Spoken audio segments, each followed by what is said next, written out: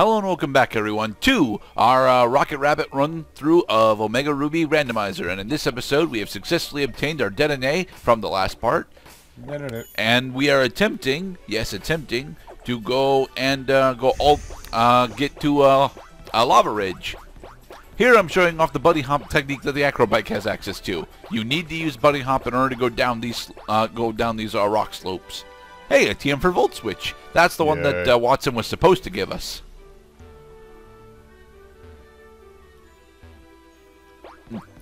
Now,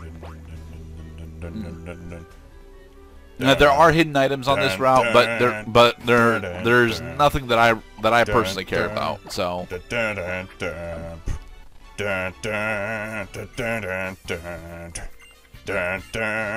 See me ride out up Mount Chimney, going up to Esper Shelby. You got a electric ride, never ride you. I'm gonna throw a cactus. Curse. Don't worry, it's not a ghost type curse. It was almost a ghost type curse. That could have been a ghost type Raichu. That could have indeed have been a ghost type Raichu.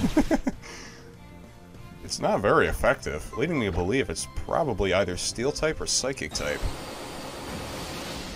Ow! Now I don't even know what the fuck is happening.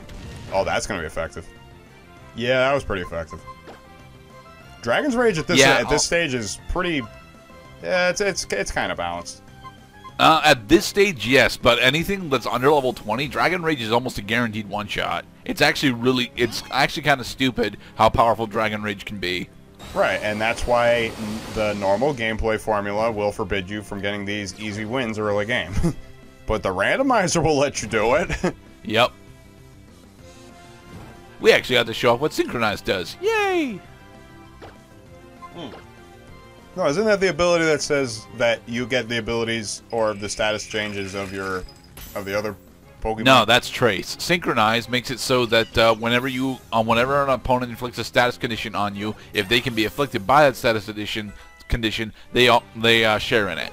It's actually significantly better in the randomizer because a good portion of the Pokemon that actually can get hit by specific status conditions, or rather a good portion of the Pokemon that have Synchronize, well, no, it is the other way. A good portion of the Pokemon that can inflict status conditions tend to have resistance to those status conditions based on their type. For example, electric-type Pokemon are immune to paralysis. Right, and fire-type Pokemon usually are immune to burning. Right. So, now, in the event that you have a Pokemon with Synchronize and they get burned, the opposing Pokemon is not as likely to be a fire-type. So they can then get burned by their own attack. Yay. I was really trying to level up our Zatanna because Zatanna specifically is quite underleveled for the next gym that we're going into, which, by the way, is the one in Lavaridge. Go over the bunny hops. Whoop, whoop, whoop, whoop, whoop, whoop. It is pretty true to how the bunny hops were in the Game Boy Advance game. I remember the bunny hops. Max Ether. There is another TM/major item find on the other side that requires. I think it's actually the Mach Bike that the other one requires in order to go pick it up. See, that side is hilly. This side is sandy. A nugget! Yay! Wait, is that a team? No, is that what is that? No, guy? that's just a camper, or rather a kindler, if you will. Kindler, yep, because they're the fire type trainers. Because all these people identify, I mean, all the Pokemon that these trainers have identify with the trainer. Hey, he's got a dance site. Woot! He's dark and water type. Yep. Sharpedo. And he's got lightning rod too, which is amazing because it makes it so that if he would be attacked rather, in a double battle, if an electric type attack would go off, it instead is drawn to him and increases his special attack. I notice he has Swallow, but he doesn't have Stockpile. Yeah. Because it is true, you can drink your own spit, and it is water, and it hydrates. But I mean, you don't put it in a glass first. I mean, you just swallow it. But you know, imagine that people actually have to have it explained to them that you can swallow your own spit. And here we have the herb shop. Actually, the herb shop is the other building, but Zigzagoon. I wish I could lay an egg. yay, we finally found Zigzagoo. And so it's new in the world of Cloud as we go shopping. Oh man, I was knee deep in Bloodborne pretty much the entire of last week. I'm rocking so many characters now that I need more than one PS4 in order to run them all.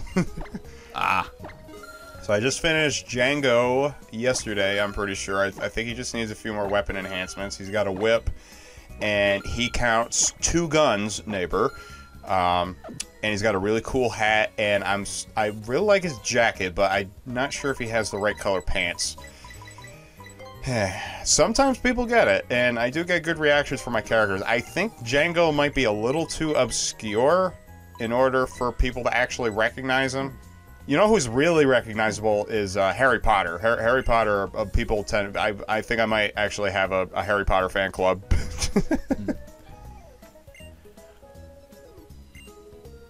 Yes, this camper is actually referring to the Lavaridge cookie, and the Lavaridge cookie is actually a cheaper full heal. It's actually very nice. Dancing soul make power. You understand, yes?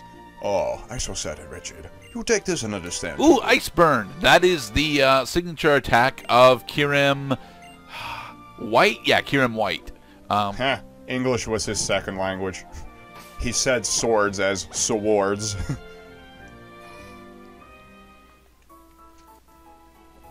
I'm showing off that in this, yes, in this it should be. Isn't it in this one? No, it's actually in the other one. Okay, right. They gotta give you a good goddamn reason to come over here, right? Otherwise, what's the point? Let's try this one. Put on your antennae. Oh, there it is. Yep. No. Yep. Yeah. There we go. It's a nice heal. I actually like that joke. It's a blowtorch. It is not a blowtorch. It is a icy hot patch. Icy to relax the pain, and hot to dull the pain away. I think in the original Gen 3 games there was another item that was actually buried in here. We're not picking up the egg that we can get because we have no intentions of hatching it now that we have our full team of Justice League, if you will.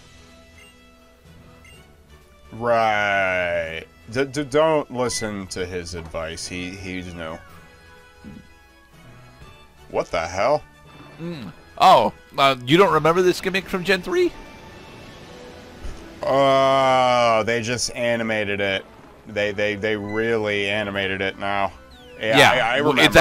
It's actually a hot spring themed instead of quicksand themed like it was in Gen 3. But yeah, it's effectively the same gimmick. The layout is drastically different, and I actually like this layout a bit more, simply because it's a bit more compact and easy to traverse. It looks a lot slower to go through, though. Oh, it's a lot slower. It is much slower to It's much slower to traverse, but it's a significantly more compact. So it's actually, it actually utilizes its space better.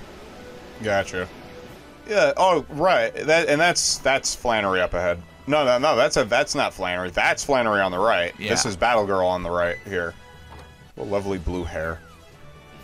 We're skipping a majority of the trainers to show off that it can actually be done. You can get to Flannery without fighting any trainers.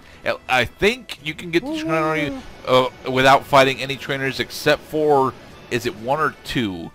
I think this. Yeah, you can skip this guy if you're lucky enough to do so.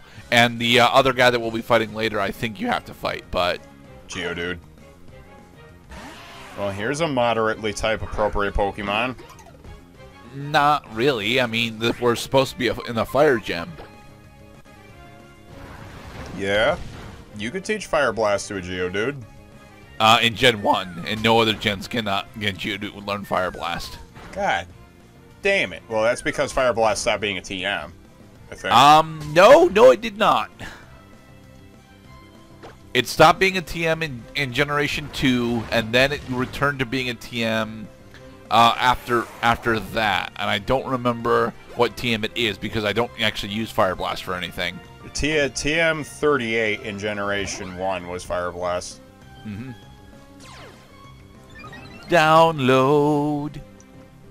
Download is a really interesting ability because it gives you a stage up in either physical attack or special attack. God damn it, Winsocop, depending on your opponent's defenses. If they have lower physical defense, you will gain physical attack. If they have lower special defense, you will gain special attack. Well, Download is honestly one of the best status abilities in the game, but the reason why it's allowed to be that is because it's attached to the Porygon line. And as we all know, the Porygon line is not actually all that good. Porygon Z is actually a great normal special attacker. The problem is that there's like exactly 2 normal type special attacks that are worth running, and Porygon Z only gets one of them. I like that when Porygon finally got an evolution, they just called it Porygon 2. Well, Porygon isn't actually a naturally occurring Pokemon. It was a man-made Pokemon on accident. Yeah.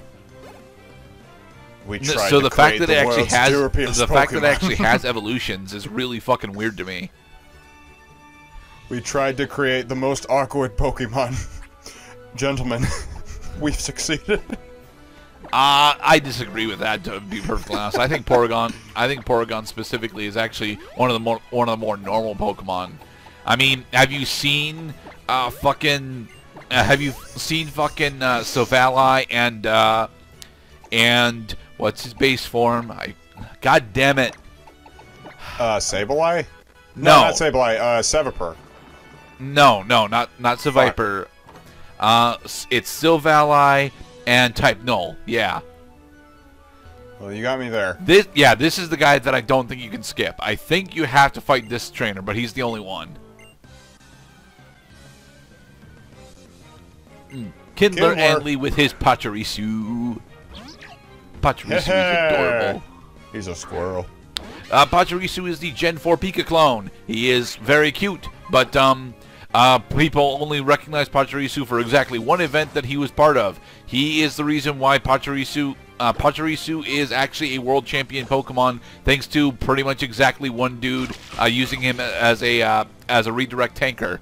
And it's supposed to be, the lesson that we're supposed to take from that is that if you can bring any Pokemon and make it competitively viable, but that straight up ignores a lot of the circumstances that made Pachirisu viable in the first place.